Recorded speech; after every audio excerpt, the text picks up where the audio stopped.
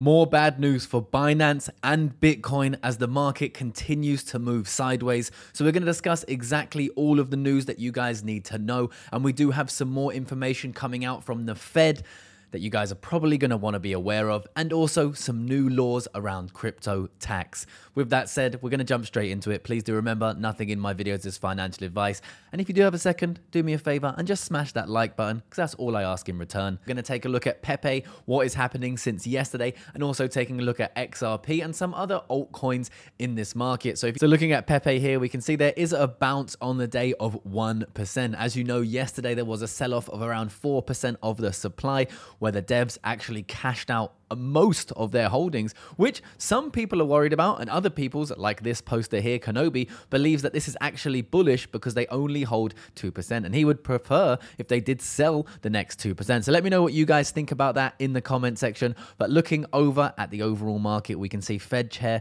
Jerome Powell says inflation is still too high and warns that interest rate hikes are coming. So this is why nothing is going on in the market. We're not having any bullish momentum since the drop in Bitcoin, because the market is worried about what is going to happen next here. We also do have the US dropping its biggest bombshell on crypto taxation, just coming out very recently. And if we do break this down a little bit, we can see that the US Treasury wants crypto holders, such as exchanges and payment processors, to report users' digital asset sales and exchanges to the IRS. A new tax form, Form 1099-DA, will be introduced to help with this. Now, this will make it easier for crypto users to calculate their taxes, but also harder for crypto users to hide their taxes. So there are both people for and against this, but both centralized and decentralized trading platforms will be affected, crypto payment processors, and some online wallets. Now, if we scroll down a little bit more, we can see that this comes from the $1 trillion 2021 Infrastructure and Investment Jobs Act,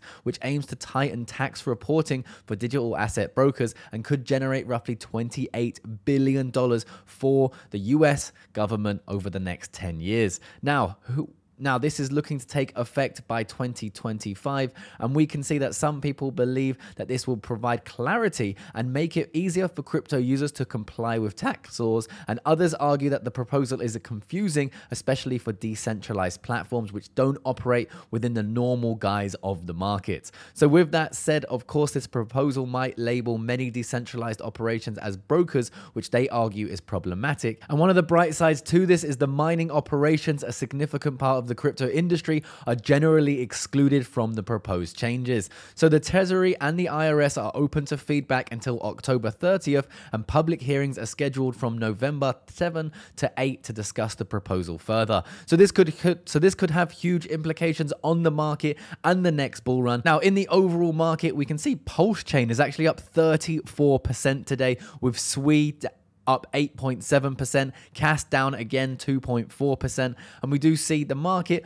both the market green and red, a little bit of an undecided market here today. If we do look at the overall market, it is down very slightly, still sitting at that $1.05 trillion market cap. Most coins in the last 24 hours are basically sideways, if not up just very slightly, but no major moves today because I think of this fear that's happening in the market. Now, we are still seeing whale activity remaining strong for crypto, and we are seeing smart money buying the rumor about the halving that is coming next year. And I think most likely we are going to see bullish momentum from Bitcoin coming up to the halving. That's what I'm looking for anyway, and I think this will have a major effect on the price of Bitcoin. And I'm going to continue to stick to my guns here and dollar cost average into Bitcoin. You should never be following me blindly. You need to go out and do your own research. But I'm going to continue to buy because I do believe that we are going to see some strong momentum coming, maybe before the halving, maybe after the halving, but I do think there is another bull market here. And right now, the actual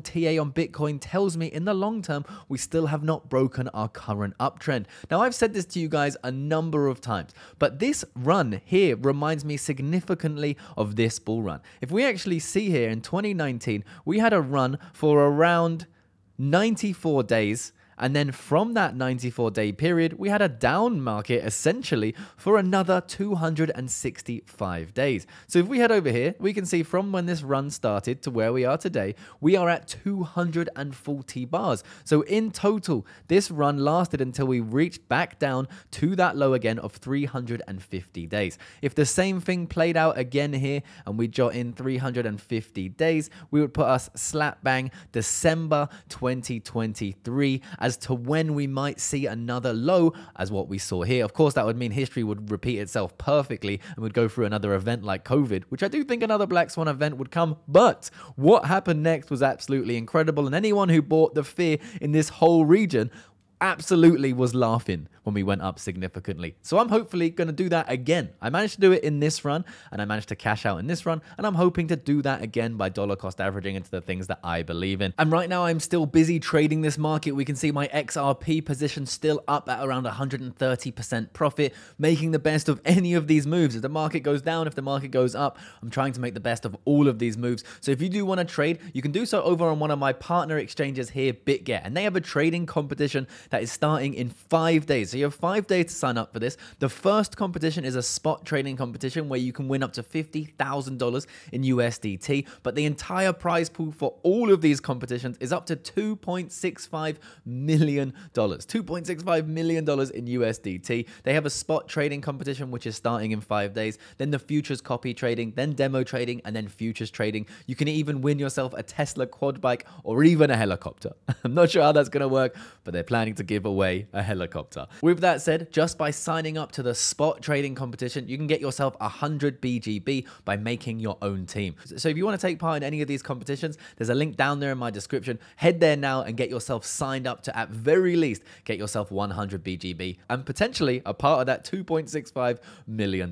Now, looking at the overall market, the S&P 500 not looking terrible, but we did, however, have this confirmation of flipping what used to be a support into a resistance here, showing some signs of bullish momentum here on Friday, but nothing that we can for sure be certain is going to push higher. We want to see a break of this line now. That's what we're going to be watching closely. And the DXY sadly is still powering up after breaking through the resistance, retesting the resistance, and then pushing up a very clean break and a very bullish break for the DXY here, which as we know is not good for our overall markets. Now, looking at things that aren't too good, we do see Binance and MasterCard ending their partnership for their crypto cards.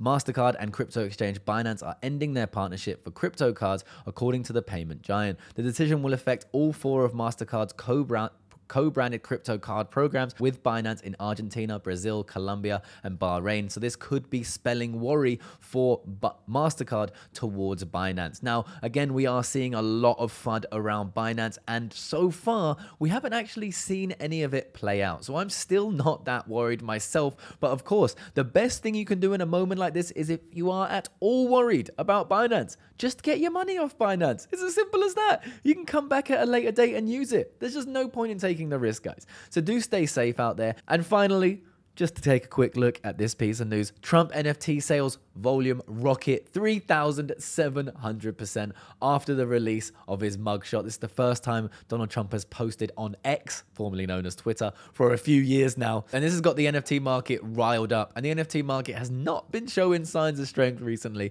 A lot of problems over there. Let me know if you guys still hold any of your NFTs. I personally still hold some of my NFTs, and those are down significantly. With that said, hopefully we do see this market turn around very soon. Stay positive out there, zoom out, chill out, research, use this time to develop your skills, and we are going to make it out of this together. So smash that subscribe button, and I'll see you guys in the next one. Peace.